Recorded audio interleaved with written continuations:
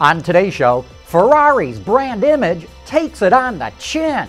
Automakers are spending a fortune to develop high-tech headlamps, and the big fight that Nissan had internally over the design of the new Murano. All that and more coming right up on Autoline Daily.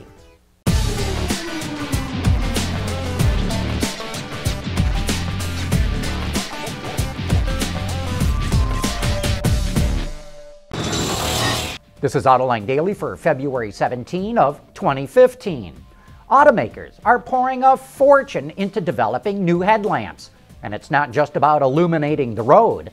Headlamps are now playing a key role in creating the brand identity of a car. Land Rover is adopting LED lamps for the Evoque and wants the outline of those lights to become a signature part of its styling. It will unveil that at the Geneva show next month. And that's where Lexus will unveil a new concept, the LF-SA. And what do you think it's highlighting in this teaser shot? Why, the headlamps, of course. Notice how Lexus is carrying some of the lighting onto the lower sides of the front fascia.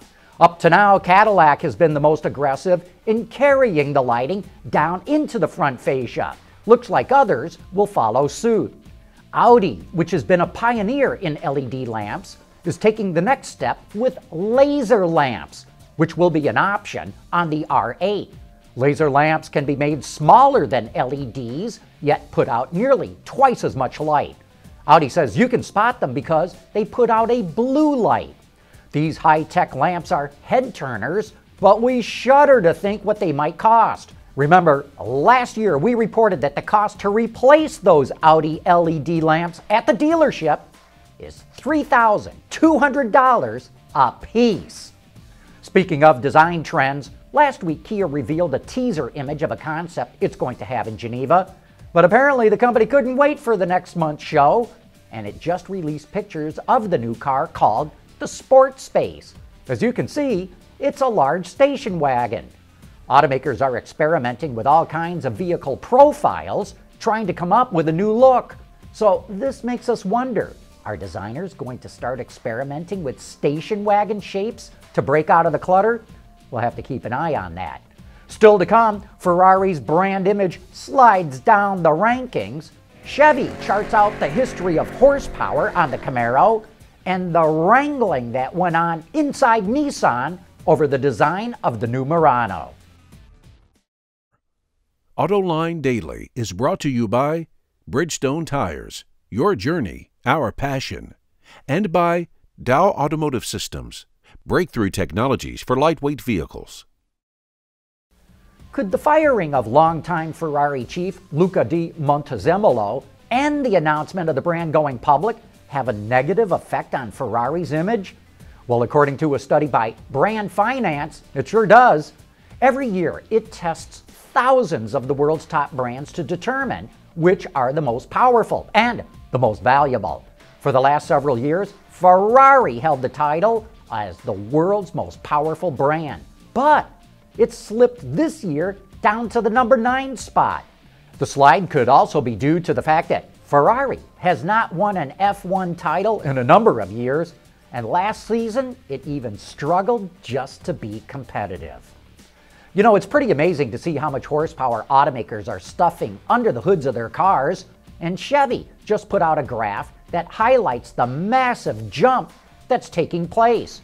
It created this chart on the history of the Camaro, which has seen its horsepower dip to as little as 88 ponies during the oil embargo of the 1970s, to slowly climb to around 320 in the late 90s and early 2000s. Then it takes a massive jump around 2010 and keeps on going, right up to the 580 horsepower that the Camaro tops out at today. And remember, all this is at a time when fuel economy and emission standards only got tougher, so it's an impressive feat of engineering. You know, it's not easy coming out with a new car, not even for established automakers. And it's rare for chief engineers to stick their neck out and take a big risk. But that's exactly what Nissan did with the new Murano, and that story is coming up next. For the people at Dow, racing is a sport and a science. We enjoy one and learn from the other. But like most competitive people, we like winning at both. This is the human element at work. Dow. There's more car news and industry insight from the Autoline Network every day. Take a moment to click that subscribe button. You'll never miss another Autoline episode.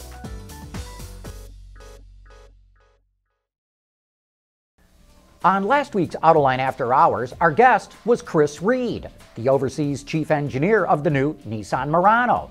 There was an internal struggle at Nissan to decide which way to go, with a conventional design that was easier to engineer and manufacture, or with a bolder design that looked more like a concept car.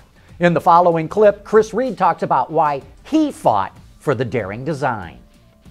We'd already kind of whittled down the designs. We got down to 2, and we have this thing called, go with 6, then go with 3, go with 2, go with 1. It's like a big transition where you finally get all your energy onto the last model, which was this one, of course. So we were at a point where we had this kind of a very nice looking Murano, the next generation Murano. Then we had this one. And in reality, all the teams were saying that, it was like a week before the selection, they were saying that people were actually kind of making fun of this one, saying like the styling team, saying like, we'll never be able to do that. Why are they haven't met any of our criteria. We're not going to do it. So I recognized that the engineering teams were already making their decision, and I was like, no way, look at that thing. We're going to make this work.